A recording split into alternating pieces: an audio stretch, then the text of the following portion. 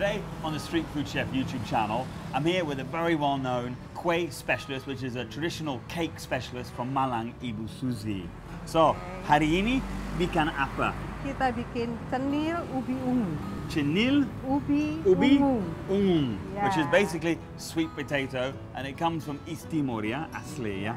Okay, so bahan-bahan apa? Bahannya ini telurmu yang sudah dihaluskan. Okay.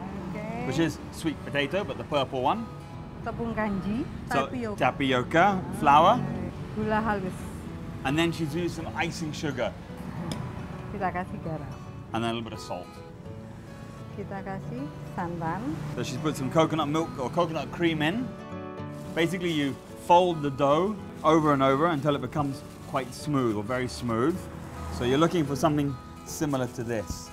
So all the flour and the sugar has been worked into the sweet potato. Okay, terus?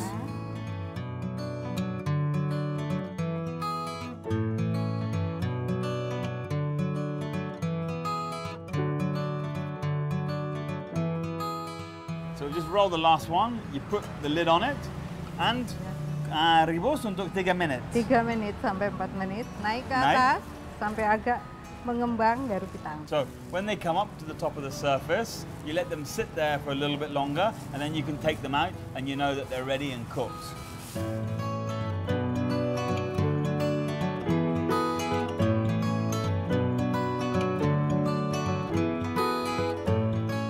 So she's put them in there, she's drained them in a sieve, and then terus bu apa lagi? Ini kita gulingkan. Okay, and then she rolls it in the coconut.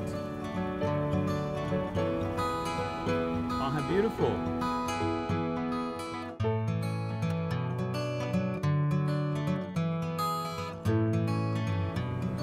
And then here we have our cenil Telur ungu.